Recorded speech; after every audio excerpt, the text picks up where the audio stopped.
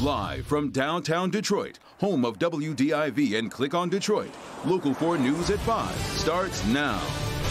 Police say an Ann Arbor state rep was super drunk behind the wheel.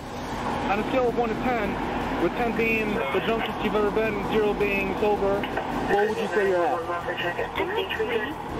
at? But police not buying that because of what happened right before she got pulled over. And breaking developments in the coronavirus outbreak. We're following good news here at home while fears overseas send the markets into a tailspin. But we begin with live pictures from Washington that you've been watching as we await the vote over witnesses at the impeachment trial of the president. We're told this could happen at any moment as we've seen key senators meeting on the floor during this break that's preempted our newscast here. Right, all day, House managers and the White House defense team have worked to make their case for and against hearing from witnesses at the trial. But we've steadily seen key votes put their names in the no column now, a move that could quickly bring an end to this trial. Alice Barr following all the breaking developments from Washington. Good evening. The trial appeared to shift to the fast track overnight as Republicans secured the votes they need to block witness testimony. The Senate will convene as a court of impeachment. Even before a pivotal vote on whether to call witnesses in the impeachment trial of President Trump, the outcome seemed certain. A cluster of key Republicans coming out to say they'll vote no, while still acknowledging the president's actions were inappropriate. Senator Lisa Murkowski saying in this partisan impeachment, there will be no fair trial and continuing the process won't change anything. Even as their quest for more evidence appeared headed for a dead end, House managers made an 11th hour appeal. Let the American people know that you understand they deserve the truth. Republicans securing enough votes to move toward the final stage to acquit the president. At the same time, more explosive allegations emerged from the upcoming book by former National Security Advisor John Bolton. The New York Times reporting Bolton alleges President Trump tried to draw him into a pressure campaign to get Ukraine to investigate the Bidens starting last May. What this does is it moves up the timetable on Trump's involvement. In May, there was a meeting in the Oval Office in which Trump said to Bolton, call Zelensky and make sure that he'll meet with Giuliani. The White House in a statement saying that meeting never happened. But the revelations clearly energized Democrats for one last push, getting their story on the record with the American people, though their chances for success in the Senate appear dim. Senator Murkowski sided with her fellow Republicans, but said as an institution, Congress has failed. In Washington, Alice Barr, Local 4. All right, Alice, and of course, all of this is happening as we speak. As soon as a vote begins, if it begins, we'll bring it to you live, both here on air and on clickondetroit.com. There are several major developments tonight involving the coronavirus. Yeah, the Washtenaw County Health Department says its pending test results have come back negative. That means none of the 4 possible cases from Michigan actually had the virus. Today, Congresswoman Debbie Dingell pressed social media companies to do more to help stop the spread of misinformation about the coronavirus. And the CDC announced a federal quarantine order for evacuated Americans. Wendy Woolfolk has more on the day's developments. As the number of people infected with the coronavirus rapidly approaches 10,000 worldwide, the U.S. takes an aggressive step to slow the outbreak. Beginning at 5 p.m. Eastern Standard Time, Sunday, February the 2nd, the United States government will implement temporary measures to increase our abilities to detect and contain the coronavirus proactively and aggressively. Measures that will include a mandatory 14-day quarantine for any American citizen who has traveled from China's Wuhan province, the epicenter of the outbreak. Those who have traveled from mainland China will undergo monitoring and self-quarantine for 2 weeks, but that's only for U.S. citizens. Foreign nationals, other than immediate family of U.S. citizens and permanent residents who have traveled in China within the last 14 days, will be denied entry into the United States. Government health officials say while the outbreak risk in the U.S. is low, these steps are necessary.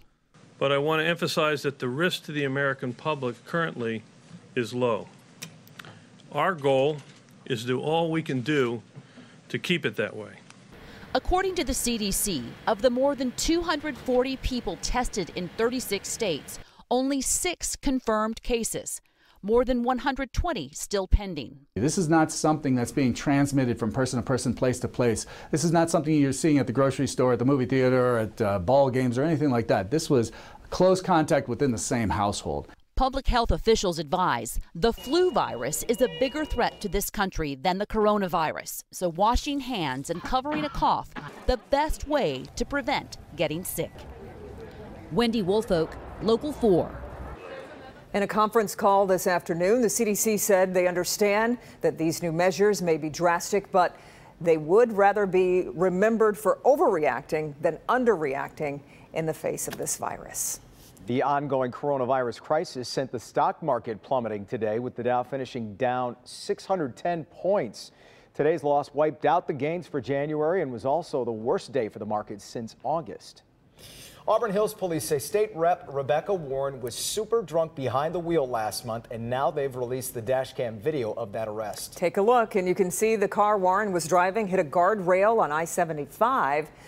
That's when you see the cruiser's lights come on, and then shortly after that, you see the Ann Arbor representative fail multiple field sobriety tests. Let's get to Larry Spruill. He's live tonight. Larry, she was northbound on I-75 trying to get to Ann Arbor.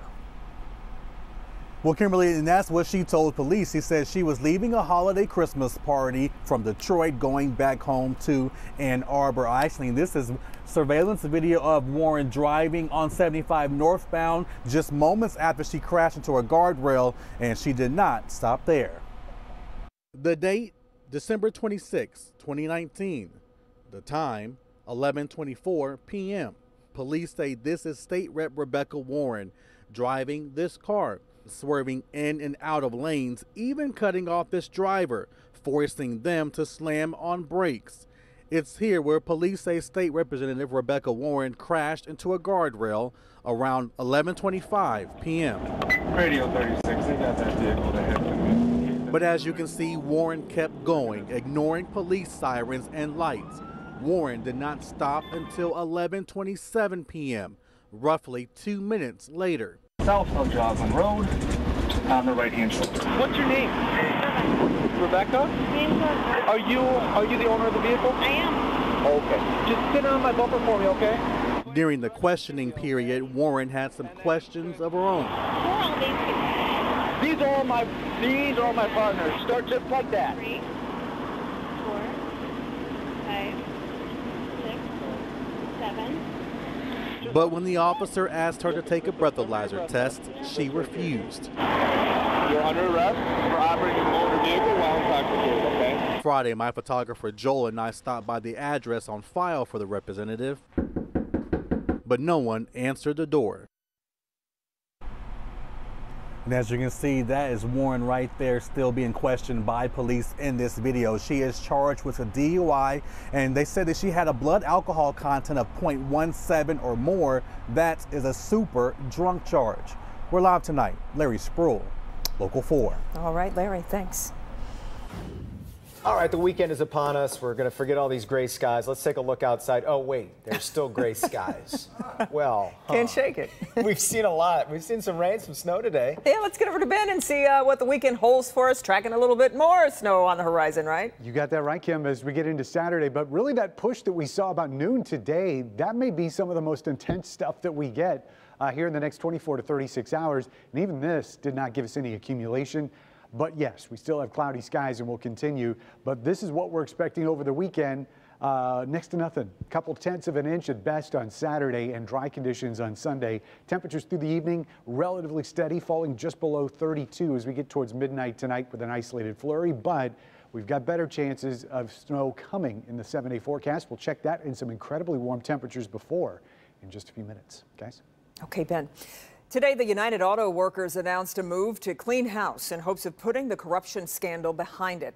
The move aims to boot 8 officials convicted in the scandal out of the union. Let's bring in business editor Rod Maloney. He's live tonight. And Rod, we've talked about these Article 31 charges before.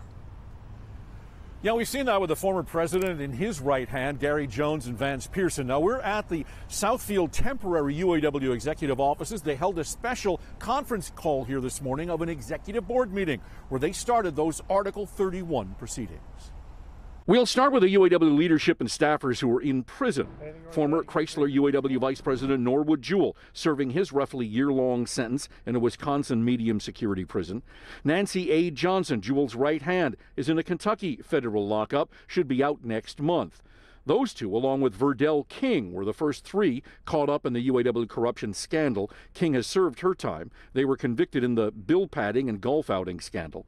Then there are the more recent names, Joe Ashton, former GM board member and General Motors UAW vice president, along with his right-hand men, Jeffrey Peterzik and Michael Grimes. They're all in the process of pleading guilty to taking bribes from a vendor making custom UAW watches and other trash and trinkets. There are two other lesser-known names, Keith Mickens and Edward Nick Robinson. This list is the group the UAW board today started the wheels in motion to remove from the union. All of them are out of any active union membership. The move at this point merely makes it so none of them can take part in any UAW retiree activities. But more than that, though, this signals that the union wants to wipe corrupt names from the union so that the federal government doesn't come in and put the union in receivership. Now, technically, the process is there's a trial where they can try and decide whether they should keep these members in the union as retirees. But you could do what Jones and Pearson have done, which is resign from the union to avoid a trial. So far, nobody's done that, but the expectation is that most of these people will probably take that option. Reporting live in Southfield, Rod Maloney, Local 4. Okay, Rod. Well, there's much more to come here on a Friday. Here's Sean Lang. River Rouge absolutely rocked by a triple shooting that is a double homicide. What we're learning about the victims, what we're learning about the information that police need right now. All right, Sean, and we've discovered one major incentive to being a census taker this year. Seriously, we'll tell you what it is. And here's Hank. Jason, a major update in the toxic ooze investigation. Is the water here in Madison Heights safe to drink? We have the important numbers for you coming up live right after the break. Okay, Hank, and before we go to break, let's take a live look at the Senate floor right now, where we are awaiting a vote over witnesses at the impeachment trial of President Trump. Senators have taken a little break as key senators huddle there talking about what comes next. It appears Republicans have secured the votes to block witnesses. NBC News says they are meeting now to discuss trial scheduling. We will continue to follow this and bring you any new updates on air and online. Click on Detroit.com. We'll be right back.